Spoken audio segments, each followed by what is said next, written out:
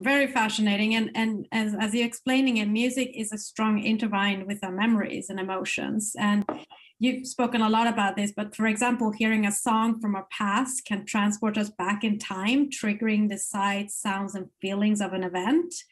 And I'm pretty blessed because I understand 7 languages, and it gives me the ability to connect deeply with all the memories, emotions, and association I have with each culture and language.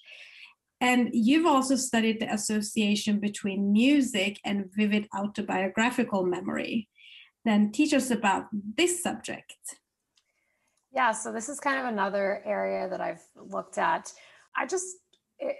Came up with this. I remember like vividly driving with some of my friends in the car, and I don't remember which song it was, but we were just listening to music, and we were talking about music and talking about like how kind of crazy it is that you can hear a song and it just like transports you back to a time, or it brings back these very vivid memories. And I, at that moment, was like, I wonder if anyone's studied that. I was in grad school at the time. And so I looked into the literature on it, and there were a handful of papers looking at this.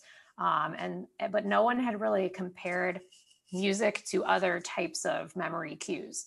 So I think a lot of people have an intuition that music is better, or this particularly good way to cue memories.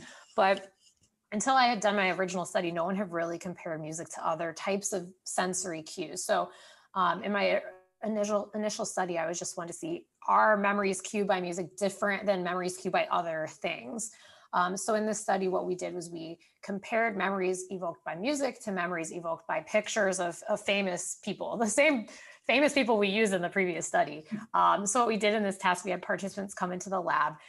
They listened, we played 30 different pieces of music. Then the question with all of these studies is, how do you choose the music? This is very idiosyncratic on an individual basis.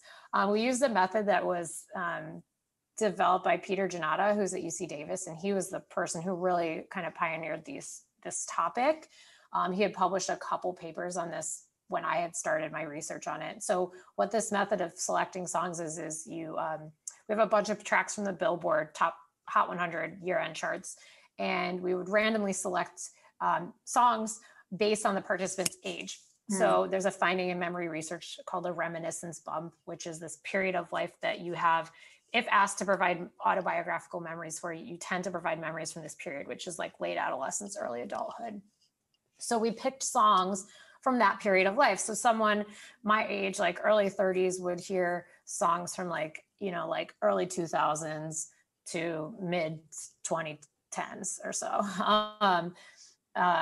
So like the whole point of this is picking the songs that people are highly likely to know. There's a lot of research showing that people develop their musical tastes around that period of life too. So we play them a bunch of these songs, and after each song we ask them, like, did that trigger a memory for you? And if so, please describe the memory in as much detail as you can. We audio recorded all of the memory descriptions. And we did the same thing with a bunch of pictures of celebrities. So like I would see pictures of people who are famous in like the early 2000s to the late 2010s, like pictures of Lady Gaga or whoever, I don't know, just like famous celebrities from that time. And the same thing, we'd show the celebrity and we'd ask them, does this trigger a memory for you? If so, please describe the memory. So then what we wanted to do is see, are these memories different between the two conditions?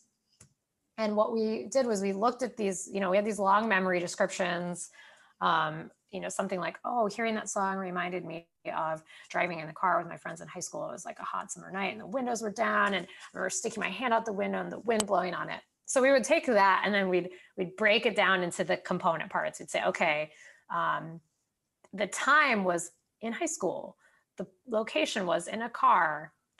Some of the perceptual things were feeling the air blowing on me and feeling the hot weather.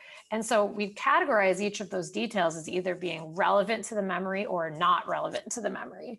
And then we'd see, okay, how much of this description that you gave me actually contains information that's relevant to the memory. And so what we found was that the memories cued by music tended to be more, I'm using the word relevant, but we would say like episodically detailed or episodically rich. It has more details about the actual episode or event. The music evoked memories tended to have a greater proportion of these types of details, whereas the face memories tended to be like, oh, I remember going to see this movie on a date, and Clint Eastwood when it's in the movie. And Clint Eastwood also did this movie, this movie, this movie, this movie. So they would tend to focus more on the person and describing their knowledge of the person rather than an episode of their life. So it seems to be the case that the music evoked memories tended to be very episodic, whereas the face evoked memories tended to be more just factual information about the celebrities themselves. Well, song is more emotional, right?